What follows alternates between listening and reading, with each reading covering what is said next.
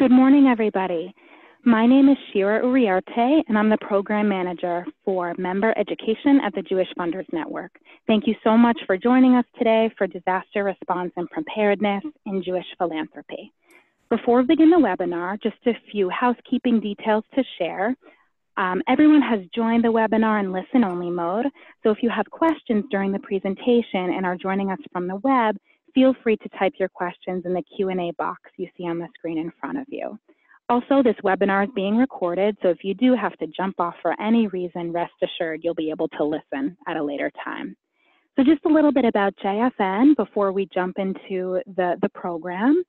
JFN works with Jewish funders at the individual and collective levels to improve the quality of their giving and maximize their impact as they make the change they want to see in the world. JFN leverages the power and the creativity of networks to strengthen Jewish philanthropy around the world, and our year-round programming aims to keep members up to speed on the latest and most pressing topics in philanthropy in the Jewish community, globally and locally. We aim to help members build their philanthropic toolkits and explore relevant and important issues. In this webinar, our speakers, who will introduce themselves in just a minute, will discuss how the Jewish philanthropic field has responded to disaster. They will talk about how to fund quickly, respond strategically, and find partners on the ground in the midst of a natural disaster. And I'm going to prompt the speakers with questions, but we want to hear from you all. So please type your questions into the Q&A box you see on the screen. I'll read them aloud for the experts to respond to. So now I'd like to have all of our panelists introduce yourselves and the organizations that you represent. And if you could also just talk about the role your organization plays when a natural disaster strikes to begin. Hi, I'm Deena Fuchs. I'm the Senior Director of Strategy and Partnerships for the Avichai Foundation. Avichai is dedicated to supporting Jewish day school education and overnight summer camping.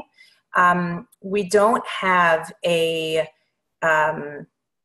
mission per se to deal with natural disasters, but we do have a mission to focus on our target audiences, which are day schools and camps, and when they're affected or have challenges that they need to address due to natural disasters, we try to step up as best we can.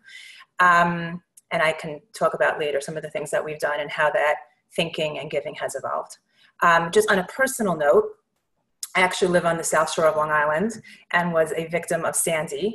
And that experience has very much affected how the foundation thinks about the work that we're doing. And I think that we can discuss that a little bit later as things evolve. But having someone on the ground and really understanding is, I think, an important piece of the puzzle. Hi, I'm Mark Gurvis, Executive Vice President at Jewish Federations of North America.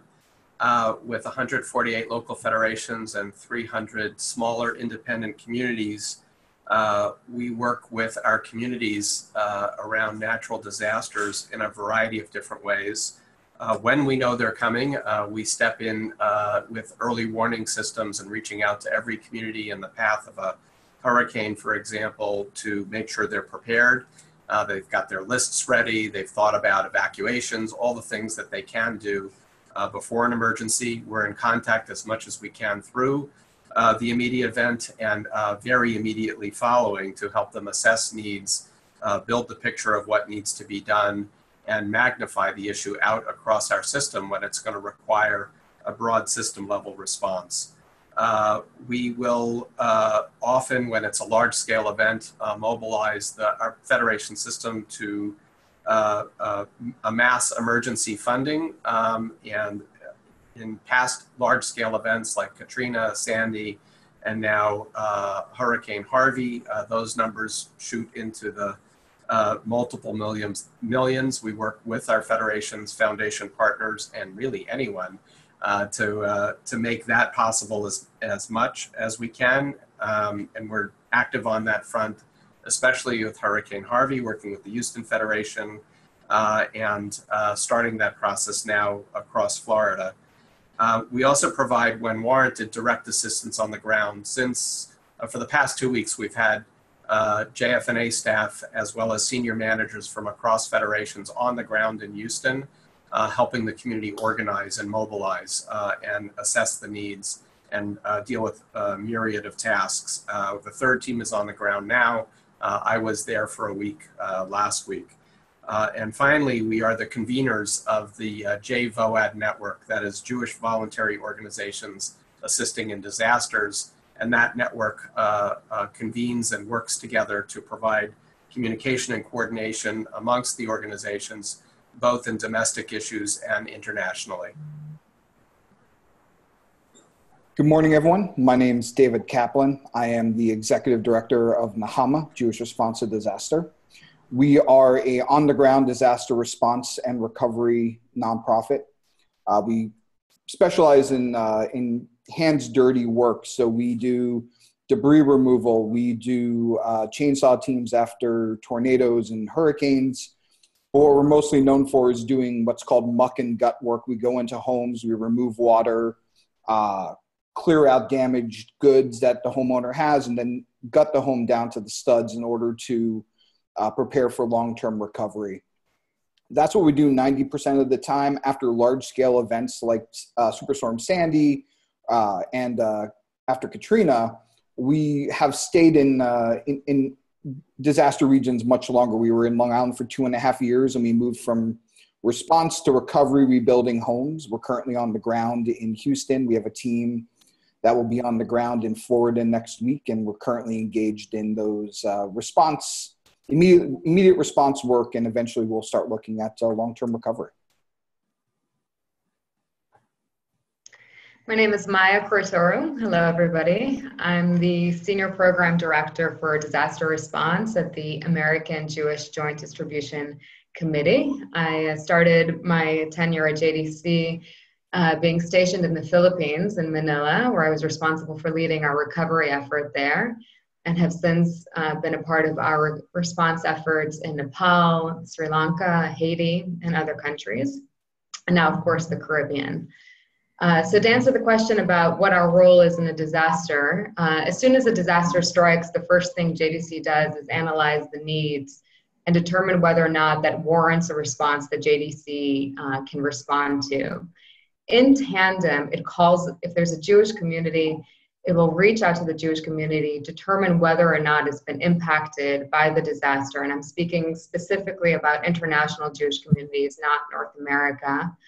And if they have been impacted by the disaster, JDC will respond, like we're doing currently in Cuba. And if they haven't been directly impacted, we will normally partner with them on the long term as well as the immediate response. And what does that mean? How are we responding? First thing we do is do a needs assessment. Sometimes we'll deploy people to the ground in order to do that needs assessment. And we will provide organizations with the capacity that they need in order to respond. And what we often see is many of these local organizations that have the cultural sensitivities, have the language, have the nuance, and know how to do community-based work, don't have the expertise in disaster response. And they're usually flooded with funding, flooded with needs, and often quite overwhelmed. So JDC will come in by providing them with additional capacity. I was just in Sri Lanka, embedded with a local organization that was responding to the floods over the summer to help them organize the response, be aware of some of the sensitivities, ensure that they're meeting international humanitarian standards. And in the longer term, also provide them with capacities that they may need in order to reach out to the most vulnerable populations, like people with disabilities, elderly, to do the key disaster risk reduction and mitigation efforts, and also to address some of those challenging underlying root issues that impact the development of that region and those communities. Thank you. Hi, I'm Will Recant. I work for the American Jewish Joint Distribution Committee, as does my colleague Maya, who you just heard from. But in this capacity, I also serve as the chair of the Jewish Coalition for Disaster Response, which is a coalition of some 46 mostly American-based organizations that respond during times of either natural or man-made disasters overseas. Jewish Federations of North America, ADL, American Jewish Committee, pretty much the whole alphabet soup of Jewish organizations are members of the coalition, whose responsibility is to provide education, awareness, raise funds. It includes all of the religious movements from Chabad, Reconstructionist rabbis, conservative reform movements. So the main function of the coalition is to make certain that there's no duplication of efforts from Jewish organizations and to coordinate the activities that take place once there's a disaster overseas. There are currently coalitions in existence for East Africa Relief, which provided assistance to the Abayudaya community in Uganda, as well as on a non-sectarian basis to the humanitarian drought that is taking place. And there's the Jewish Coalition for Syrian Refugees, which has raised close to $3 million and allocated that to everything from Israel, an Israeli-based volunteer group that is working in Lesbos, Greece, and elsewhere, as well as about 24 different organizations. Thank you. Thank you, everyone. I'd like to begin with Deena. Deena, how has Avichai responded when tragedy strikes? And how did you get to that when disaster relief isn't explicit in Avichai's mission statement? You spoke a little bit about how, your philanthropy looks different in those cases. Maybe you could explain a little bit more about what looks different about it. Okay, sure. If anyone's not familiar with Avichai Foundation, quick thing. I had mentioned that we focus very much on Jewish day schools and overnight summer camp. Our process is fairly disciplined, and there are a lot of parameters into how we do our grant making. So number one, we have a full board that makes all the decisions.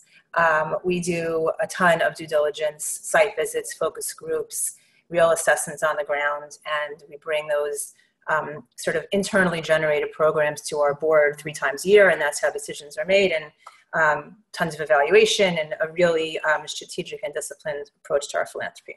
That does not necessarily work when you're dealing with a crisis and an emergency. And so we've had to revamp some of our protocols when dealing with the crises that we've been involved in. And those have actually evolved over time. I would say our first emergency was not a natural disaster, but more of an economic and demographic when the economic crisis in Argentina, and there was an influx of Jews to South Florida, I think mostly focused in Miami, and the day schools there, again, our target audience. And just to reiterate, our focus in all of these interventions has been focusing on our target audience. So our business has not changed, but the way we do our business has changed. So we really worked with the South Florida day schools to understand what their needs were, and we made direct grants to those schools. And over a period of time, we helped them absorb the new immigrants and help them with English as a second language. And that was our first foray into emergency. The way we did it internally was speaking to all the day schools, getting a sense of the need. We did not wait until a board meeting, but we had an electronic one, and our whole board decided on the funds, and we were able to help 150 or so students. The second foray into crisis intervention was Katrina. And there we learned from our experience in South Florida. We also spoke to the community. We spoke to the day schools. What we learned was that most of the day school students were being relocated to other communities. Ironically, most of them went to Houston. And we helped the day schools in Houston absorb those students. Again, focusing on direct grants to the schools, doing our typical, although abbreviated due diligence with the schools in Houston. When we got to Sandy, we really shifted. And we recognized that the needs were, and I would say having someone going through it and understanding what was going on helped move us in that direction. we shifted our approach fairly drastically. We did no due diligence. We did not speak to any schools. We spoke to New York Federation, and we recognized an incredible partner in New York Federation. We ended up within a few weeks making a significant grant, I think $800,000 to be matched by Federation, and we used those funds for tuition subsidies for students affected by the storm and for faculty who were affected by the storm. The way the demographics in Sandy worked out is a lot of faculty were affected. There were 90 schools in the area. Over 2,000 students were helped.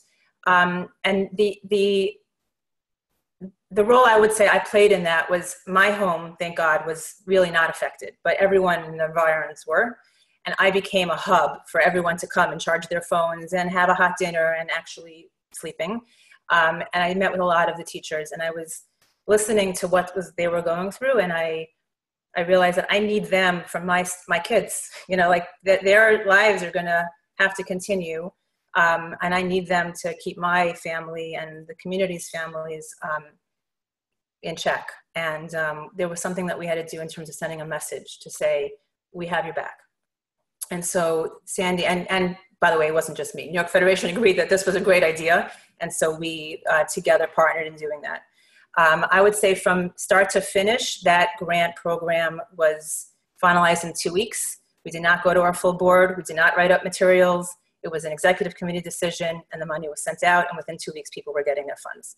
Very different than how we had experienced it before. And now when we come to Harvey, I just want to say Deborah Joslow of New York Federation was a hero, and she really deserves the credit for pulling that all together.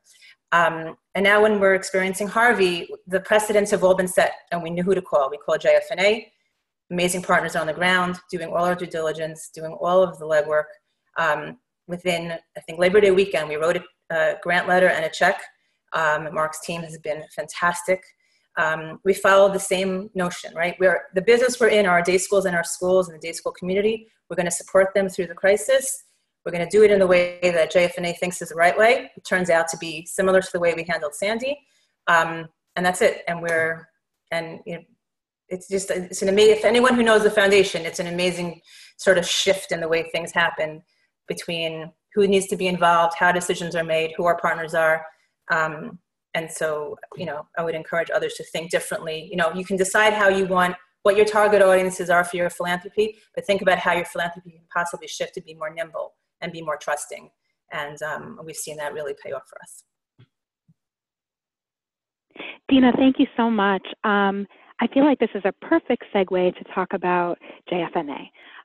You mentioned you relied on them to tell you what was the right way to do things. So, Mark, can you tell us how JFNA federations do this, and how do they respond strategically in the middle of a disaster situation?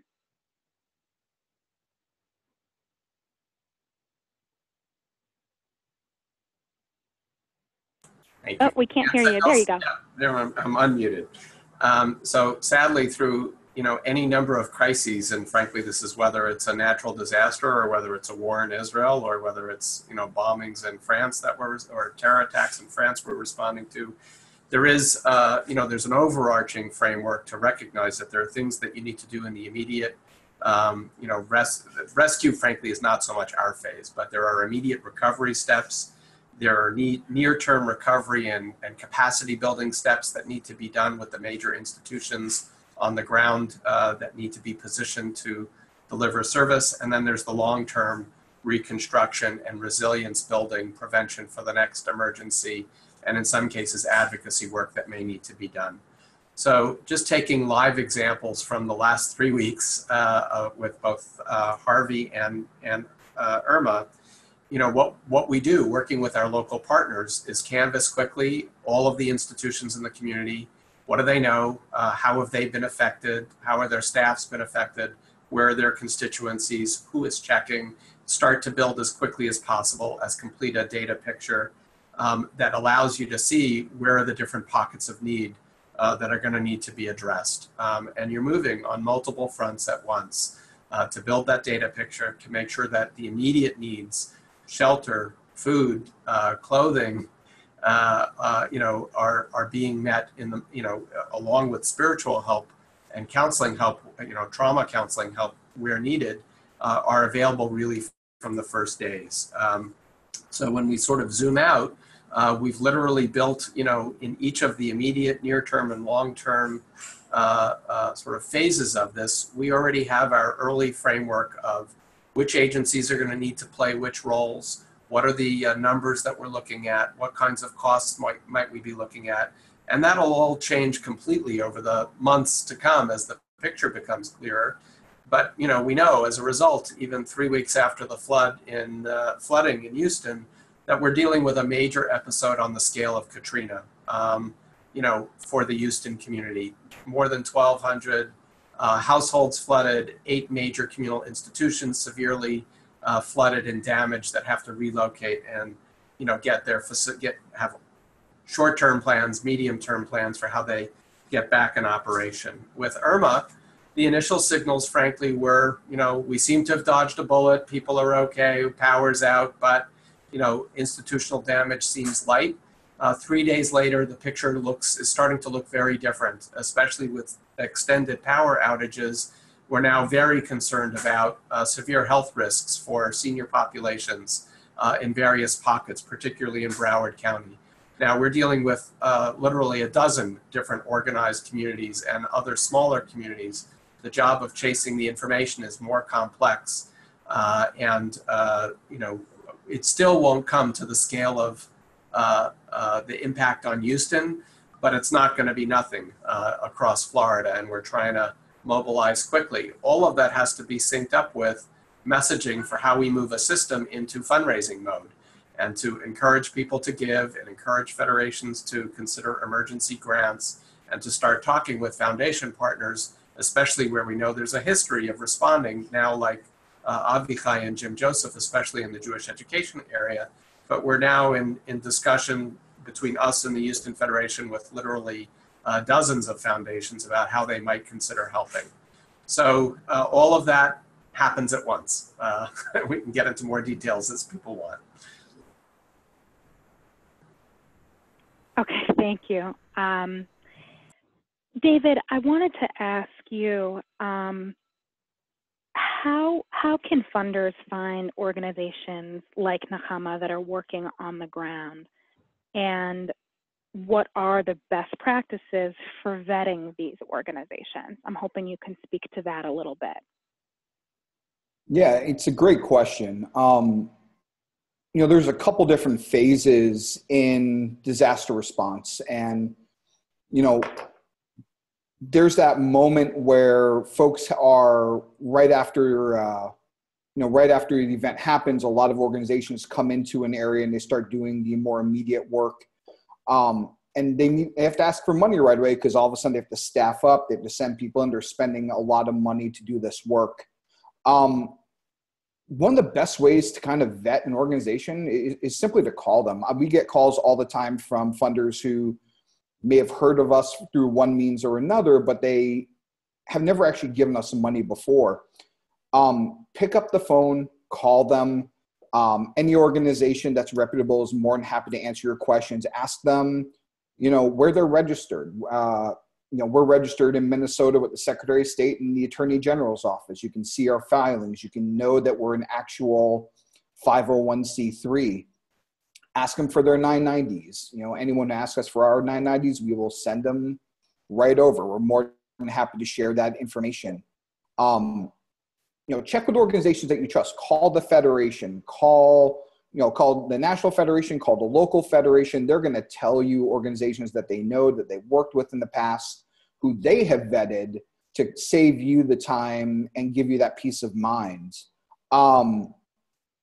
And when you call up, organizations, ask the questions that you would want to know. How are you funded? What will you actually do with the money that we give you? Who else funds you? These are all important questions to ask. These are all questions that are entirely acceptable to ask.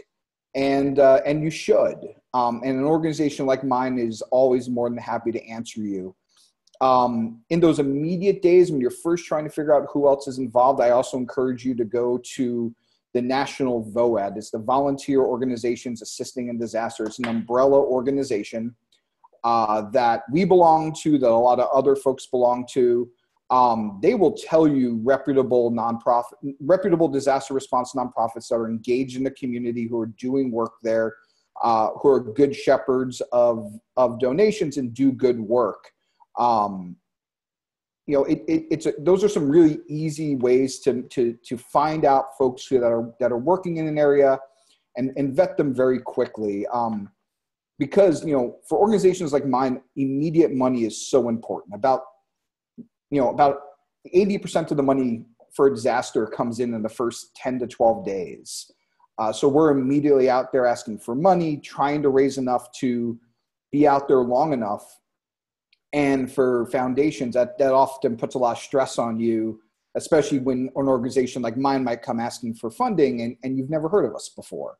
When you start getting into the long-term recovery work, there's a little more time to vet organizations. There's a little more planning that goes involved, because now you're talking about rebuilding homes as opposed to trying to go in there and do muck and gut work to get at a problem before mold gets in, and to try and help homeowners get back into their homes as quickly as possible.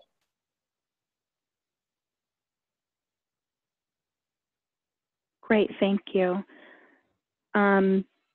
I have some questions for William and Maya. Will, I think you mentioned that it's important when JDC is deciding how to respond to a disaster that there isn't a duplication of efforts being done.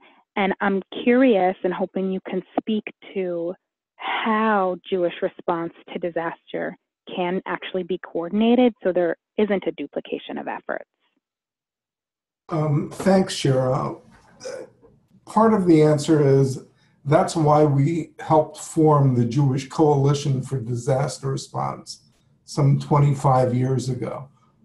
We found that during the time of the Rwandan genocide, there were dozens of Jewish organizations raising funds for the victims of the genocide.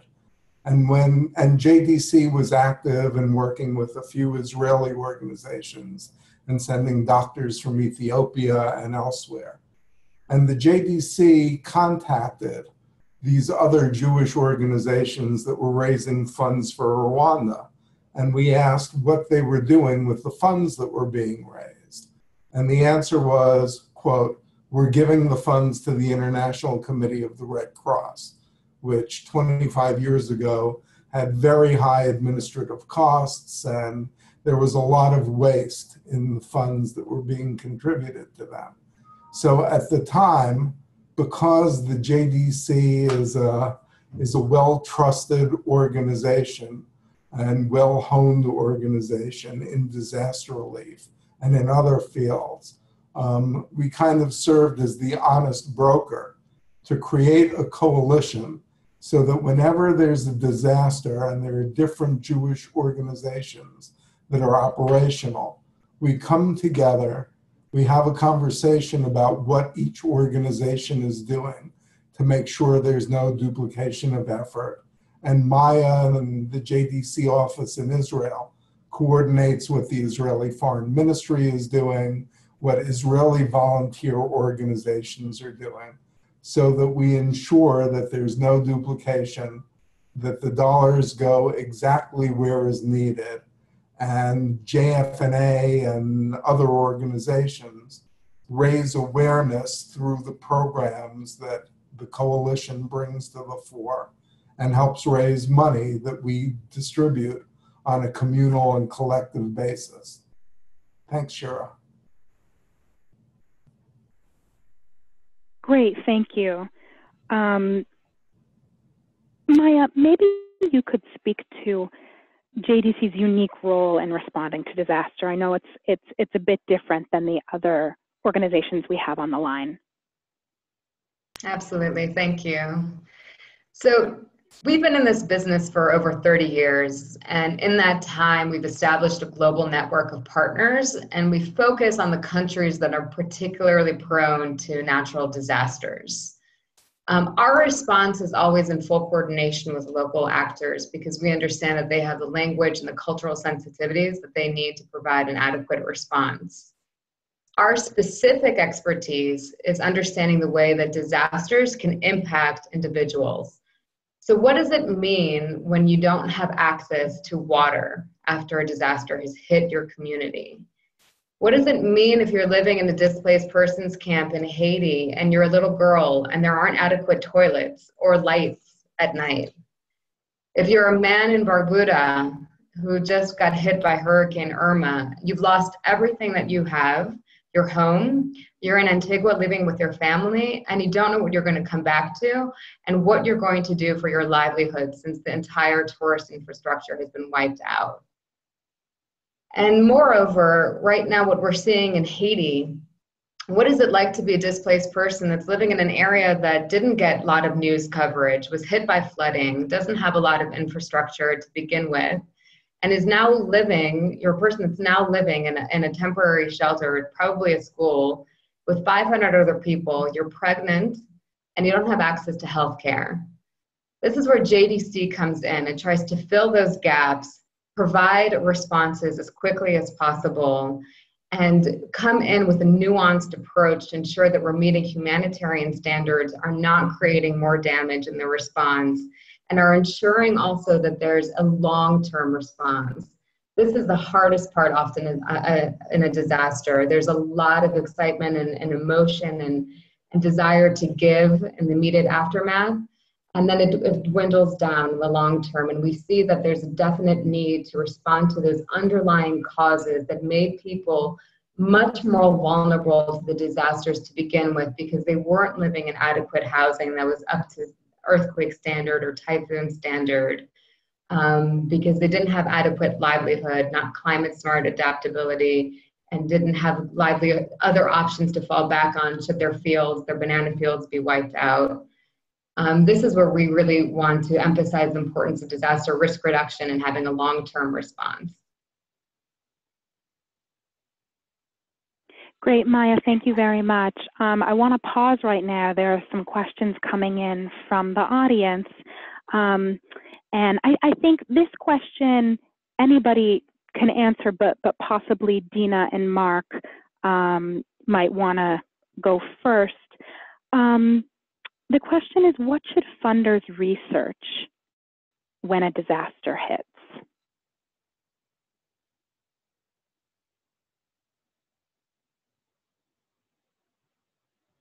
Mark, you want to? Yeah, I'll dive in. So, I think Deena made the point earlier that, if you want to go into research mode, you're going to be dealing with the long-term situation because there's no opportunity to really research deeply the way foundations might normally would in their funding processes and deal with the immediate needs of a community in a situation like this. And I think that's responsible for their shift to recognize if they want to be on the ground quicker helping, they're going to have to trust somebody who's actually in the scene and rest on their expertise and knowledge of the situation and build that trusting relationship over time so that the partnership becomes easy to leverage when fresh situations arise.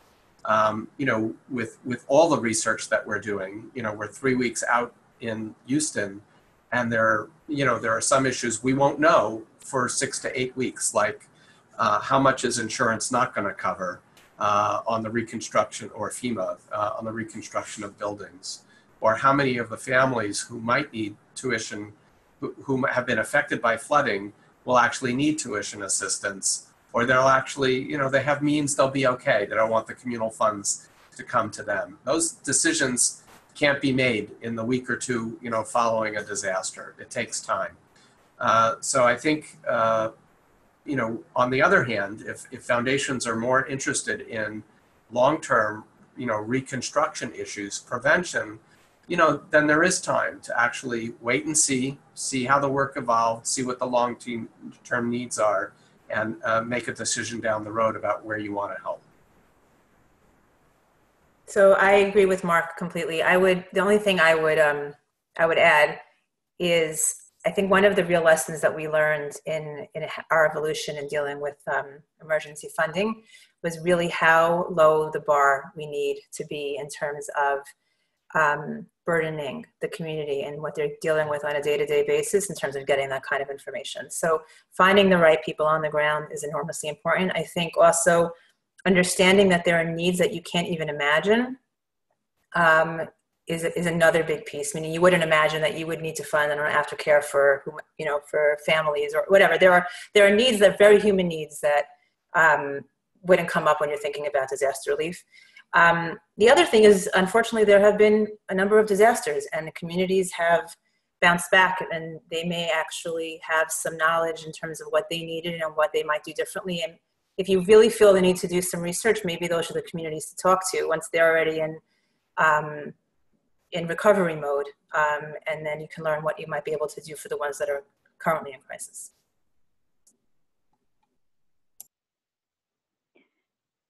So both of you brought up trust.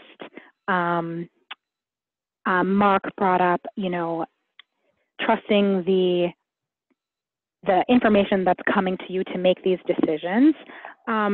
So a member is curious about what are the trusted sources of information and how can you be sure that what you're reading is truth?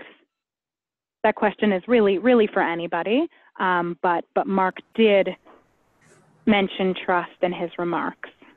So I don't know if Mark, you wanna respond to that. Yeah, I'll be brief because I want to make sure others have time to chime in too. So obviously a lot of that just depends on having relationships that are going to be leverageable from before there was a crisis.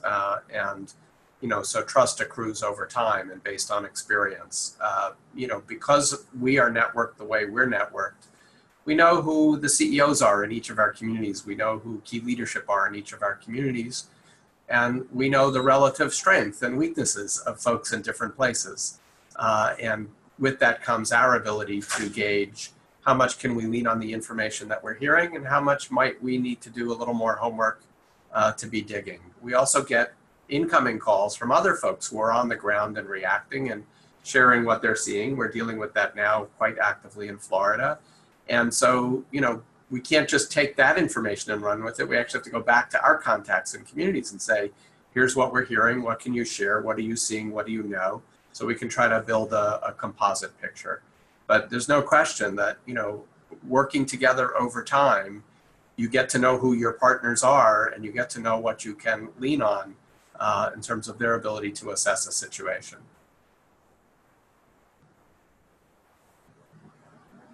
Great. Before we move on, does anybody else want to comment on the trust piece? Just to add on to what Deena and Mark and even what David said earlier, knowing the organizations that you fund, knowing the history, knowing the background, being able to know that they are truly honest brokers and doing the appropriate thing with the funds that are given is not something that can take place in the immediate aftermath of a disaster or during a crisis or a situation. And as David said earlier, there's a direct correlation between philanthropic dollars that come in for crisis response and media attention or education.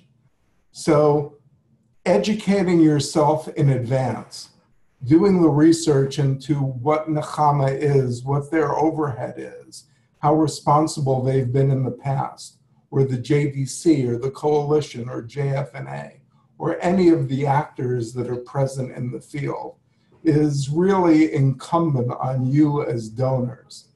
And to have, pre-positioned thoughts of where your dollars go and how those dollars are best accrued.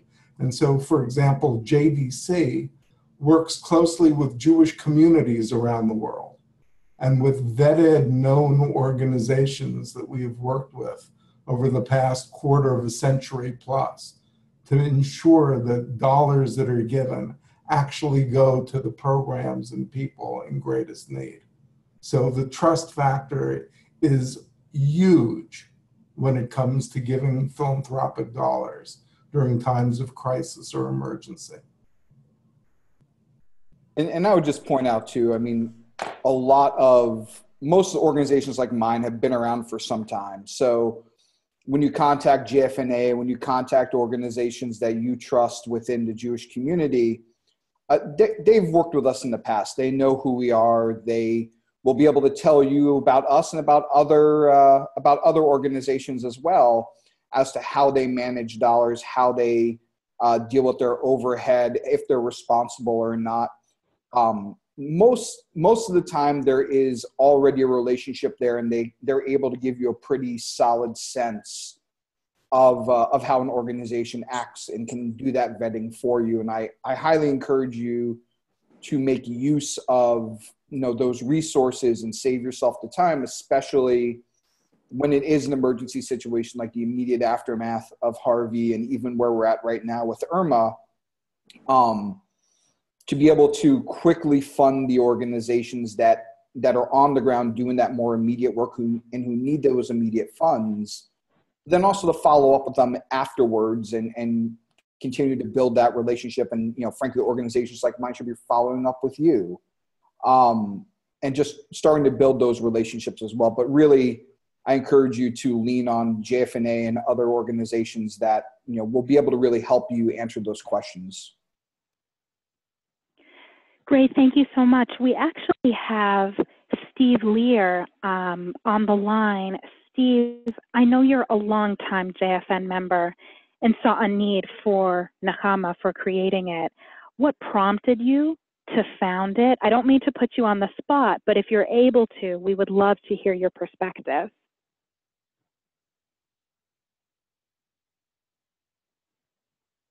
Let's see if technically it's working here. Oh, it doesn't look like he's here any longer. Okay, if he comes back, perhaps he'll be able to answer that question.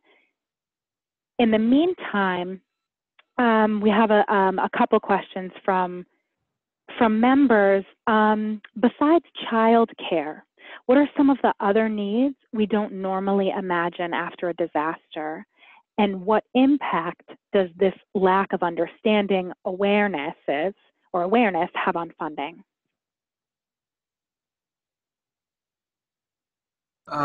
So I think one of the things I would point out is the impact on the sustainability of your communal institutions. So, one of the reasons why Avichai and Jim Joseph are focusing in on the needs of educational institutions is the financial stability of those institutions is threatened when a chunk of their families suddenly lose their footing and they lose their home, their whole financial picture is turned upside down. Suddenly they can't pay the tuition fees. And that may be people who are already on scholarship at some level, but you may now have full paying, families who now can't actually manage to pay those full fees. That could be a multi-year impact on those families that the school is going to have to address. And obviously none of us want to lose those families from the school system. And that can be true of supplementary schools, early childhood programs, JCC members, synagogue members. That impact ripples out across the community. When you have an institution like the JCC, which loses almost all of its operating space, which is what has happened in Houston, it could be half a year to a year before they incrementally get those spaces back. Do they refund membership fees? What do they do about the fact that even if they can mount programs in other spaces inside and beyond the Jewish community, people may not be able to pay fees, or they may not be able to command fees on a competitive basis for subpar services in the minds of consumers. So those kinds of impacts on institutional sustainability loom extremely large for the community, might not be so present for the on the minds of funders.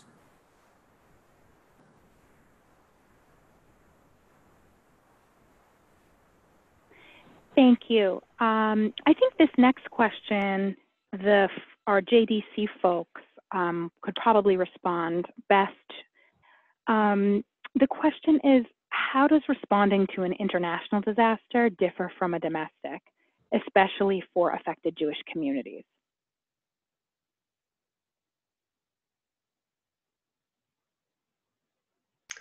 So having only responded internationally, I can refer to that, and I look to my colleagues to do the comparative piece. And I'll touch on that, but I also want to touch, I didn't get a chance to chime in about the other types of needs other than childcare, because I think that also relates to the response. So other than childcare, the other needs that JDC looks for in international responses, we look at water, temporary and short-term shelter needs, different types of mechanisms that will enable people to slowly get back to their new normal. And we also look at the emotional aspect of having gone through a trauma. And we provide psychosocial support. And that's not something that has been so obvious to us in the past, and it's something that we've chosen to invest more in the past couple of years. And the reason is that we've seen that, first of all, the first responders are often quite burnt out. And sometimes those first responders are the community members themselves. It can take upwards of 7 days, 2 weeks to reach out to a community. So it's the community members that are providing first aid, that are doing as much as they can in order to help one another. And they're often quite burnt out at that 2-week, 3-week stage. And we want to provide them with an opportunity to vent. We also see that, towards the 3-month or even 1-year range, if somebody hasn't been able to sort of overcome that trauma of losing loved ones, of having their lives rocked up at night, that can often be a barrier to receiving services that exist or to getting back out into the fields and picking up the livelihood. So we really try to, analyze the needs and provide tailored responses that address the full spectrum of person's lives, not just, those immediate needs that you need, shelter, food, and so on. And we also try to look at the bridge that they need for a longer recovery.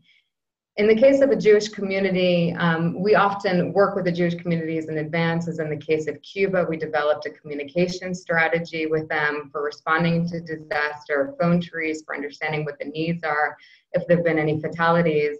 And then again, we'll provide that same tailored response to each individual and their family based on what they experienced in that particular disaster. I would just add that I remember I was traveling back from Thailand and Sri Lanka following the Indian Ocean tsunami in 2004. And when I got to Kennedy Airport, there was the forecast of Katrina that was about to hit land, and they didn't know exactly where it would hit. And I was just thinking to myself, what's the difference between what I just saw and experienced in Sri Lanka and Thailand compared to what it's going to be in the United States? And there were some differences because previously I had thought, oh, the US is capable of responding much quicker. Infrastructure's in place, we'll have a much better response. And we all saw what the actual response was in Katrina. Where we saw people giving gifts in kind and clothing that was sitting on highways for months, or trucks that were unable to get refrigeration into the affected area. We've experienced that outside of North America and in disasters. So there are similarities, and especially when you look at it through a Jewish lens of what, Deena had mentioned, the education for Argentinians in the United States. We had to deal with education in Argentina of day schools and structures that didn't have the economic ability to stay open and care for themselves. So there are areas that overlap. And the bottom line when it comes to crisis and disaster and emergency, it's vital needs first. And as Maya said, water, medicine, housing, and the ability to address those issues first. And for us, it's often the balance of what are vital needs within the Jewish community and the Jewish world, as opposed to the humanitarian needs beyond that. Thank you, Will. Steve, we can see you. We're so happy that you're joining us. I don't mean to put you on the spot, and I don't know if you heard the question I posed to you earlier, so just allow me to repeat it. You know, you're a longtime JFN member, and you saw a need for founding NECHAMA. What prompted you to found and start this organization? Perhaps you can speak to that a little bit in the short amount of time we have left. I was so interested in getting dirty. That's what it's all about. First of all, I want to thank everybody who's here. Will, it's nice to see you again. JDC, JFNA, JFN, all of these organizations who I'm not a staff member of any of them, coming together basically to be able to sound the horn regarding disaster response, I think is an absolute wonderful thing. Since 1993, I have been doing disaster response work in a hands-on manner through NECHAMA. And I just wanted to share with people here the whys of why this is so important. First of all, from the individual standpoint, it's about overcoming a feeling of helplessness.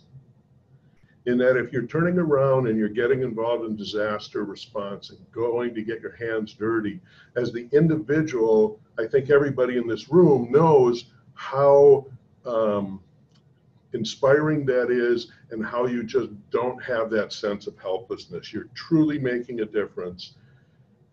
My interest in NECHAMA and one of the biggest lessons that I got from doing disaster response work is simply recognizing the importance of relationships over material items.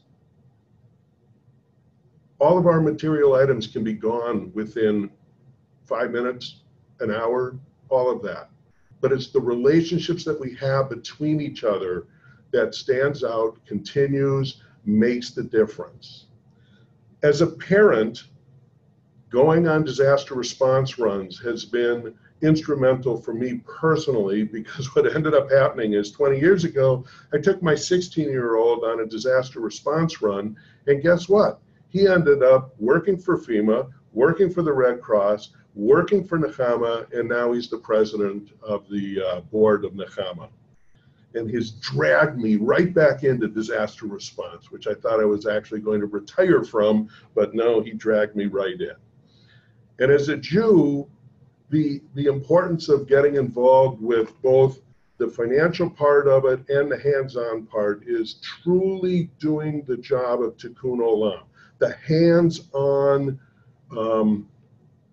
effect of repairing the world. You know, when Jews help Jews, it's absolutely crucial. And the real quick story about that is when Grand Forks Synagogue went down, we went up, and this is where the team can all come together. But we went up, there were 50 of us that went up, we cleaned up the synagogue, we cleaned up 10 homes, and then we handed the synagogue $10,000 to rebuild. And you know what they said to us? The money was great, but having you here helping us get back on our feet was as valuable, if not more. And then the other part is, as we carry our Jewish flag into helping others, all we do is we just demonstrate the fact that we care. We know that we care. Not everybody else knows that we care.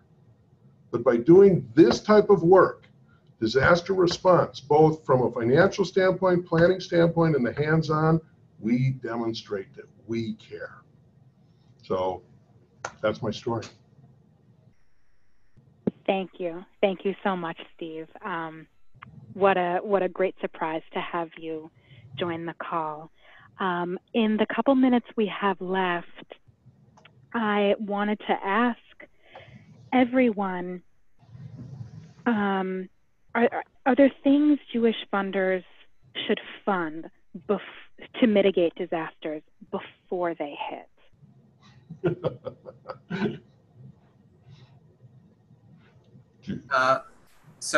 I think it's a great question. You know, as long as we're having this conversation in the midst of two major natural disasters within North America, the U.S., I would say first and foremost, I hope you with your boards are thinking about what you can do now during the crisis. The needs are enormous in both places. I mentioned earlier, we think that the experience in Houston is probably at least a $30 million problem for that community between short-term and long-term. Our system at this point, including funds from the government of Israel, including generosity from foundations, including the Federation's efforts in Houston and nationally, is today at $12 million. We have a long way to go. So the need is urgent, and many of those needs are for funds that are needed now and in the coming weeks. And we would encourage you to be thinking about how you could respond, and frankly, at least at this stage, as much as possible, unrestricted funds that allow the first responders, to apply funds as needed, where needed. For the longer term, focusing on disaster, preparedness, emergency preparedness is important. Every institution needs to have an emergency preparedness plan, whether that's for disaster, for war, for terrorism, for health issues that surface in the environment. There's any number of factors that can lead to an emergency. And the more preparation that has happened on the individual institutional level and on the communal level, the more prepared communities are going to be to dive in, roll up their sleeves, and do the work that needs to be done in the immediate moment until other forces come into play to work alongside them. Yes, Steve. The proposal that I would make at this time is that we'd really try and get to be one disaster ahead of the game. And what that means is that we simply have some sort of campaign that we store money, we store supplies at camps, we store at warehouses, whatever it's necessary. We store tools, we store anything and everything that can get us one disaster ahead of the disasters that are going to come. So what occurs is that we can respond exceptionally quickly, then turn the fundraising aspect on, turn on the getting of the people to be involved through great marketing, great storytelling, et cetera, et cetera. But that would be the idea. That's what we had back in the 90s in trying to do it with NECHAMA, was trying to be one disaster ahead.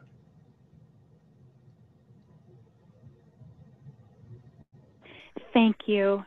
Thank you so much, everybody, for dedicating your time to having this extremely urgent and important discussion. We're really so grateful that you could address the network and provide much needed guidance on this issue.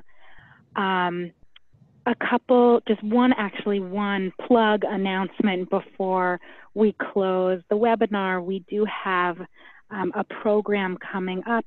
JFN has a webinar on, it's a two-part series. The first one is going to be taking place on Monday, September 18th at 12:30, entitled Lifting the Rock, What We Need to Know and Do About Charlottesville and Hate in America. And if you haven't RSVP'd or read about this program, please visit our website, jfunders.org, to see a bit more about this also timely and important program, and sign up if you're able. So again, thank you to all of the speakers, and please, others that have questions that didn't get to ask, don't hesitate to shoot them to me. I'd be happy to connect you or forward them to any of the speakers. And I think that concludes our webinar for today. Thank you so much, everyone.